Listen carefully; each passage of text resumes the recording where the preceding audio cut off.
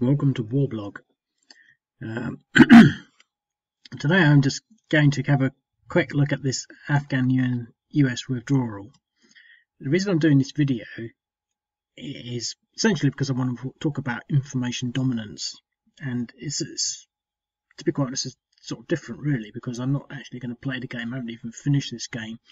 I just feel like saying something about the Afghan situation that sort of I've been following it in part, but at the same time I can't commit the time to sort of do the full of all 34 things, so I'm not going to do any more because we've assumed that they're not fighting, and the situation is now sort of like complete, in the sense that the Taliban now have control of Kabul, etc. And the reason for the video is really just to talk about one thing, and that's information dominance. And I'm going to use this scenario which I haven't finished, and I'm not going to finish immediately, but it's based on the other one that I did for the 2018 elections, and I haven't finished it, so I'm trying to put in all the regional capitals, but I have only got a small way through the list, and then I'll go and change all these units, and it's just, this is not complete.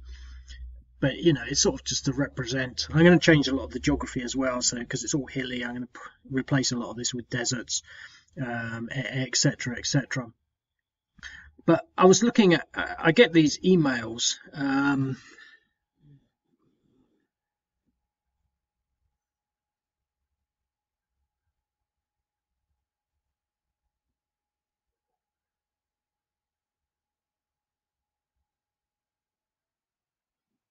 Yeah, I get these emails. It's just something I signed up for, and from CSIS Missile Defense, which is strange. I get these emails from CSIS Missile Defense, and it always seems a bit odd because I'm not a military contract or anything.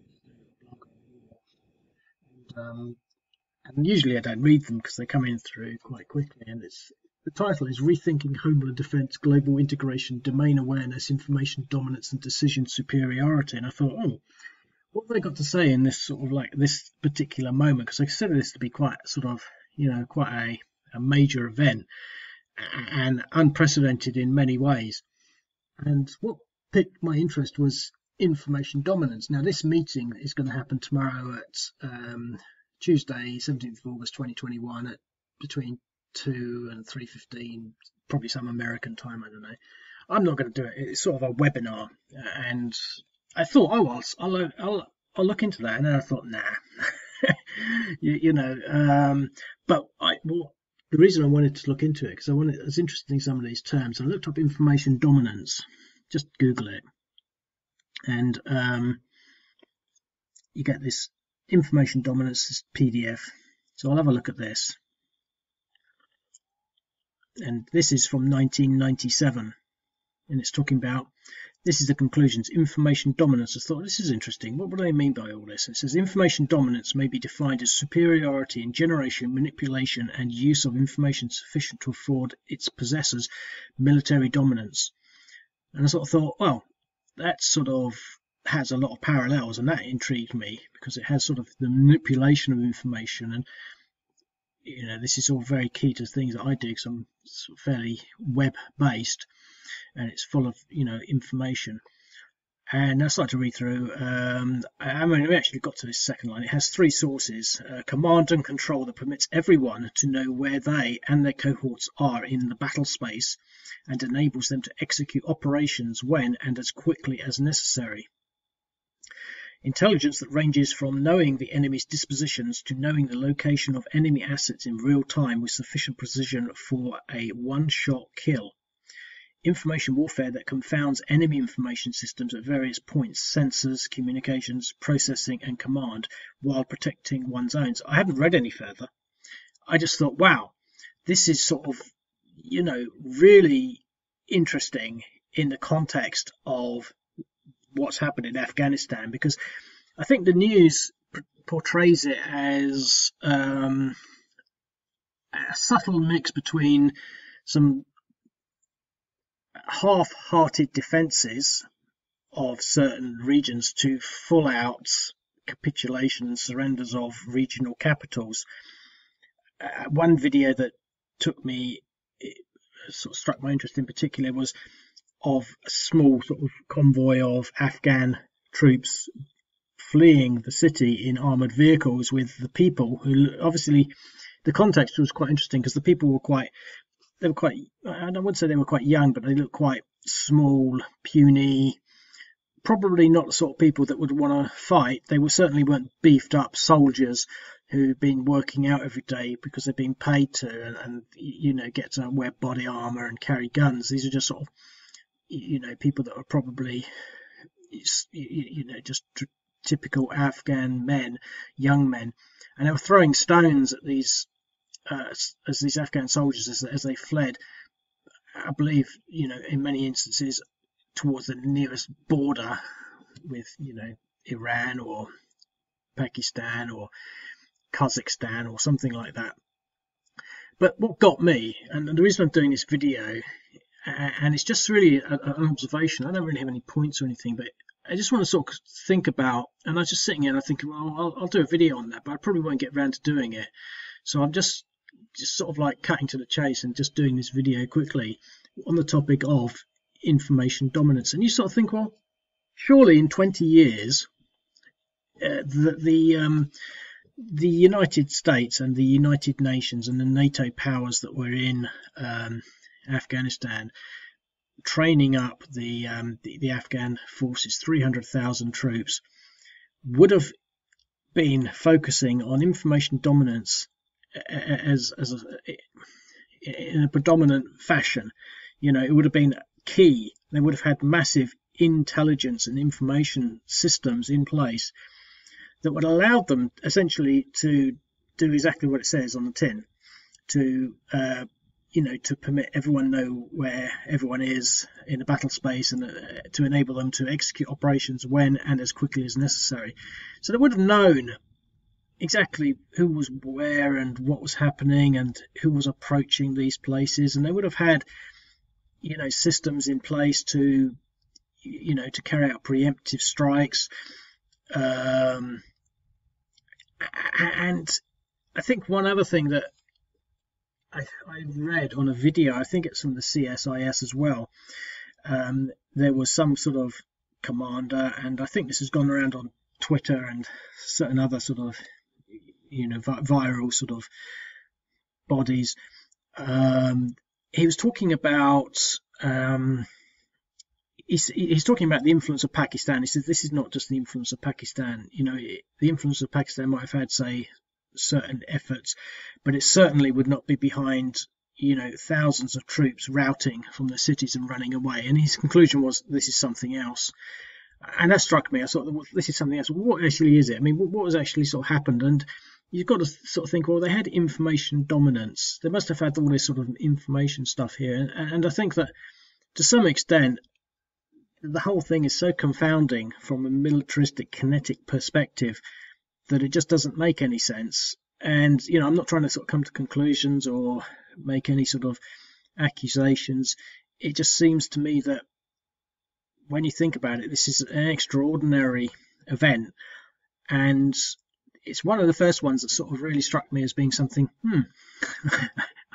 I quite fancy talking about this, not necessarily directly in that sense, but I've got a forum on my site and no one ever uses that, and I've tweeted a few of these things and no one really sort of starts saying, hey, that's interesting, and no one's talking to me about what's happening, and I'm not trying to bemoan that or anything, but I don't actually feel like expressing some sort of thought on that, and that's what I'm doing here, just briefly. I'm not going to sort of make it any longer because there's probably millions of observations and thoughts that I could have, but this came through today on information dominance, and I'm just thinking, well, when you start to think about information warfare that confounds enemy for information systems at various points, I mean, they must have had this concept of information dominance.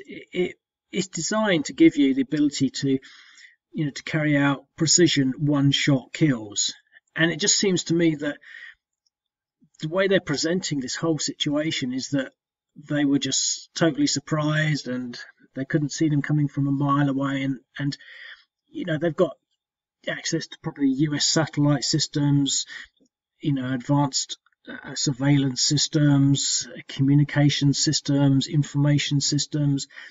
They would have probably sort of, been able to identify significant convoys. They'd probably been able to identify and track, the presence and locations of certain warlords. And it all just sums up to something else has happened. And I don't even want to I'm not even going to guess. I've had some thoughts, but it's not, it's not really something that I don't want to start getting bogged down with being controversial or trying to say one thing or another. I just think that it's a very peculiar course of history that we've just experienced. And I think a lot of people are saying they're surprised, but I think when you look at information dominance and you consider it, and then you consider what that guy from CSIS said in the video about Pakistan, he said this is something else. I think this is something else. And when you consider information dominance and the information network, and I think the Afghans had 300,000 soldiers on paper, and the Taliban had like 75,000. And to have all these regional centres rout and be overrun when throughout time the US with their application of systems has been able to sort of maintain a balance, at least a control. It's got to be there's got to be more to what we've just gone through than we know either at the moment, that we might or that we might ever not know, or there might be more than we will ever know. And quite possibly in 10 years' time, other information will come out to sort of, give us other perspectives on what's happened. But I think when you sort of look at it and you sort of think about, exactly what has happened, it's historic and unprecedented. And I don't really have anything more to say. I've just been thinking about information dominance, and I don't want to keep repeating that term. But yeah, so if you've got any thoughts, really, I've never said this before, and I'm not really sort of fishing too much, but I'm going to leave the video at that because I don't want to sort of continue focusing on that. But this is what I'm thinking about. I'm just thinking here and sort of thinking, well, gosh, what do all these things mean? Surely they should have sort of, they should have known where everyone was, and with their satellite systems, they should have been able to sort of, with their attack helicopters, carry out precision one-shot kills. They should be able to confound enemy information systems, while sort of pretending that maybe regional capitals have fallen to attract, attention in one direction, and then to counterattack, something just doesn't sound right here when you start to consider sort of the implication of this, because this is the crux of war, information, and the understanding of who's where. And I think the media is maybe portraying the fact that they were just sort of looking over, the only time that the Afghans knew when the Taliban were arriving was when they looked over the parapets of their fortified cities and saw motorbikes arriving. That's not the case at all. It can't be. We're talking about warfare that happens over the horizon. So as I've not read any more of this, but if you do have any thoughts on that, then put it in the comments. Not that I really expect anyone to, but I've never really done a video like this before where I've just sort of expressed some thoughts and opinions. But that's that. Anyway, so obviously, really peculiar bend in history, and that's all there is to it, really. Life goes on. So I'll speak to you later. Cheerio.